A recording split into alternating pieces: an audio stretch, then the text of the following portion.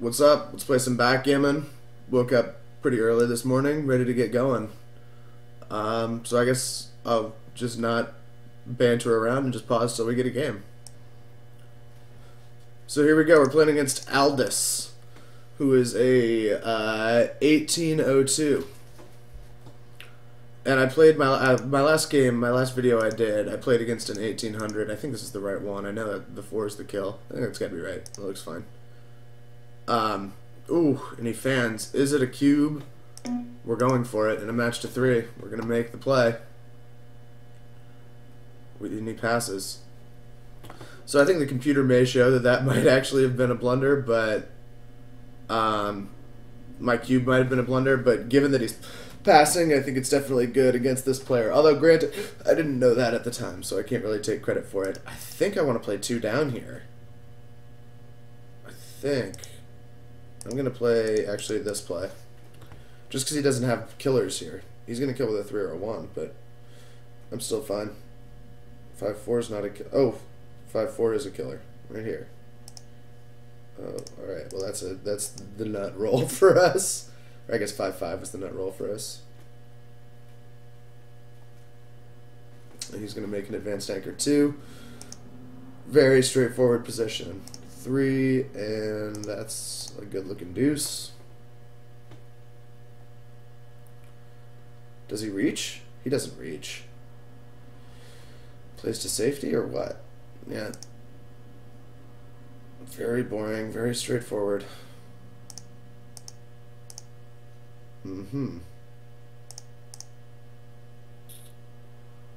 Or is it this?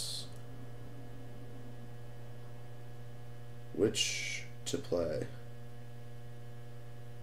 God, this one's just ugly, so let's play this. He doesn't have a threatening home board. We're okay. That might be bad, but alright, does he kill? Does he kill? I think he... Oh, he does. And he gets summarily punished. Show me 6-6. Oh, close. Very close indeed. And punished again.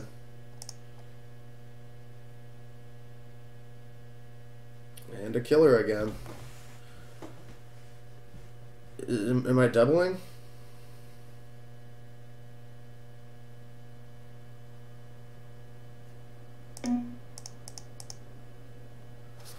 He's shown weakness on the pass, so this is a player. He showed weakness earlier. Oh, and he took, and he's going to recube.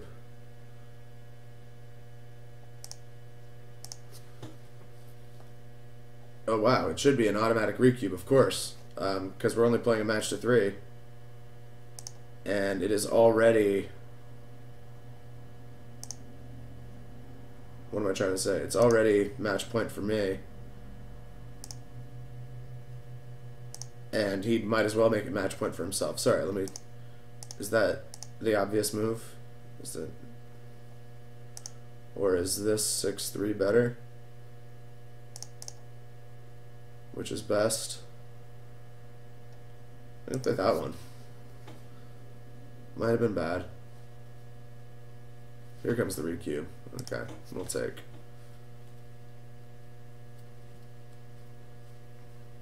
So a turn late on that, but he eventually realized. Maybe he heard me. So a lot more flexibility now. Oh, wow. And of course, just the ultimate punish. Oh, but he does have 2 blots, so that changes things.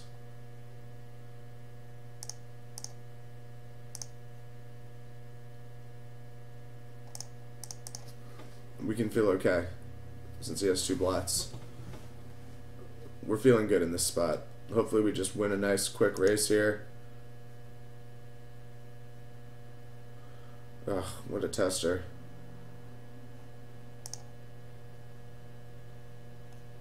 Ugh, of course I want to be. This looks so enticing.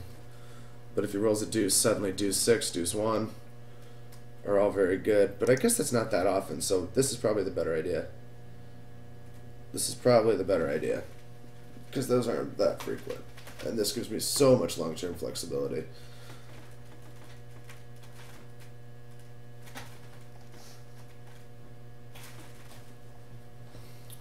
So maybe this will be one if I can just get in here safely. And again, I'm not legitimately concerned about jinxing it, but I always feel like I deserve it when I start talking prematurely about what to do after I win. I don't. So let's see.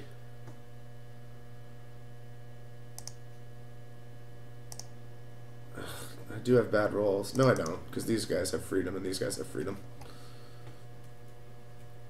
And now we're all about just consolidating, and hopefully we can just bring it on down to Omeletville pretty quickly here.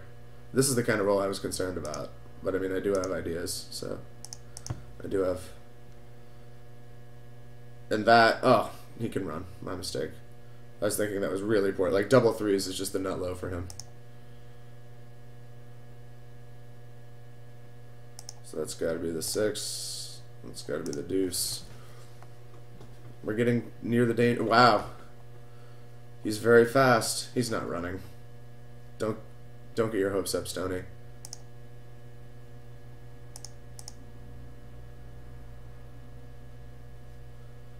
Okay. I mean, this seems good. But where are the other two? Right here? Or is it just safety, safety? But then we leave him. I mean, 6-6 isn't that big of a concern.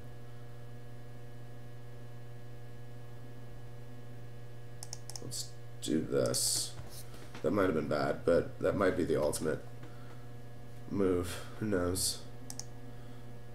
Oh, now we gotta fade likely some 6s. No 6. Alright. Looking good. Looking quite good.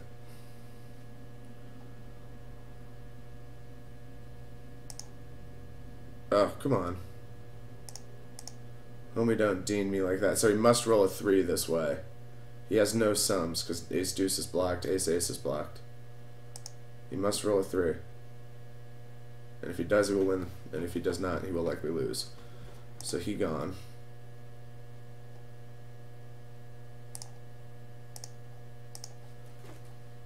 No point about gammoning. Let's just get it. This is all about safety here, folks. Safety is the name of the game. He's in. Safety.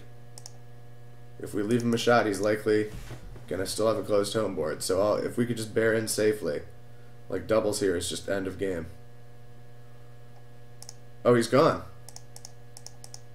Where's he going? Why would he do that? He's down 1 million in the race. What's he doing? This is forfeiting. He just forfeited, I guarantee. I mean, that's the blunder of the match. All due respect to that guy. Running there is just forfeiting. So yeah, we'll watch this finish out, and then we'll have time to go over some of the moves on Extreme Gammon, and there you have it. So I'll pause, and we'll, he says something, pull it up. He says it, he's French, apparently. So let's go over this game in Extreme Gammon. I'm surprised that guy's an 1800 by running. Again, hopefully he's not like seeing this and thinking I'm an asshole. That just seems really straightforward to me.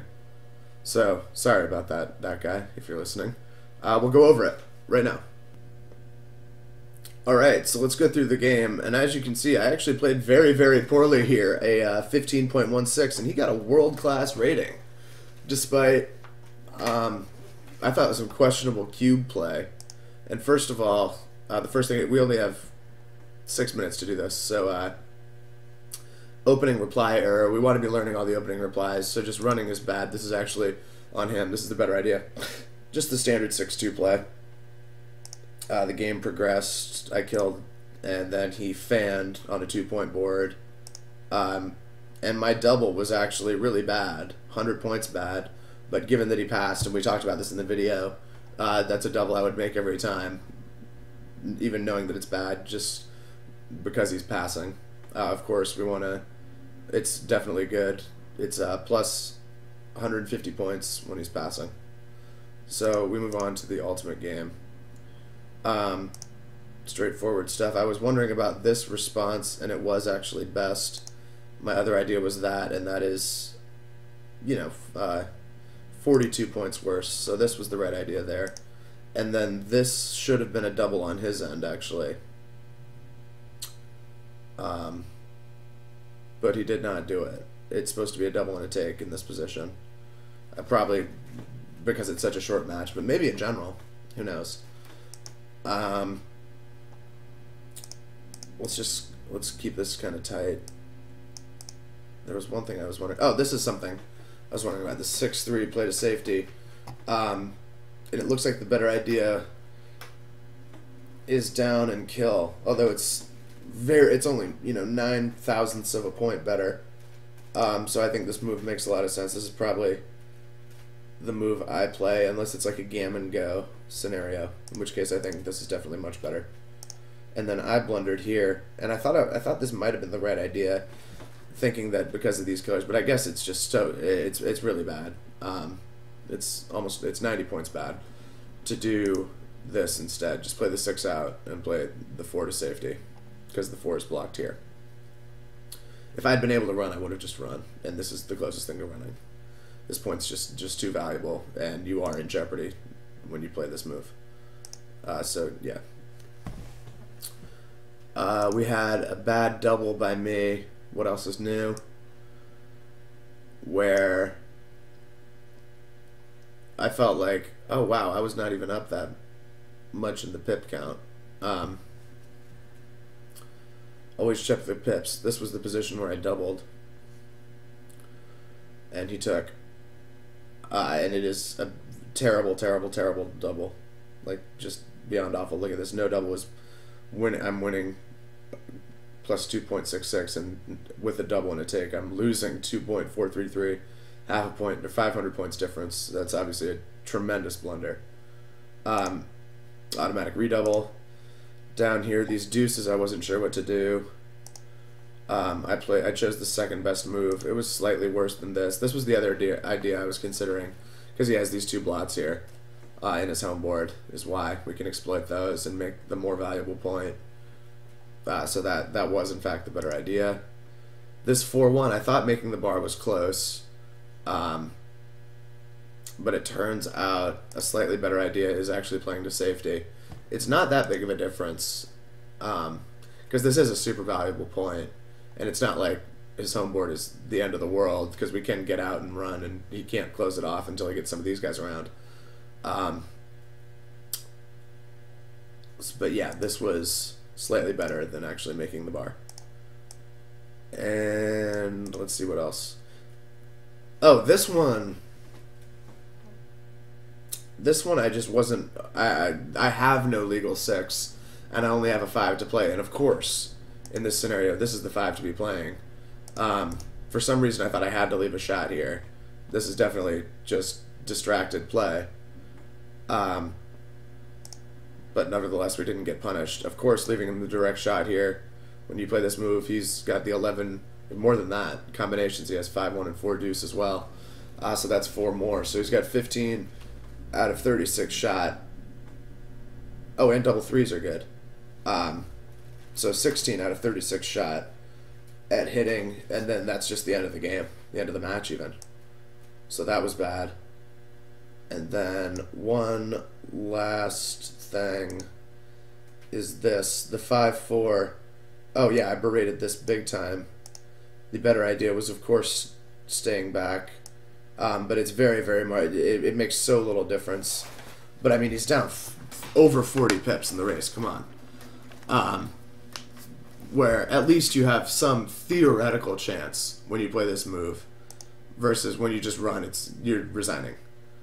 So as you can see, this is, it's minus, you have 8 shots in 1,000 to win, whereas here you have 35 shots in 1,000 to win.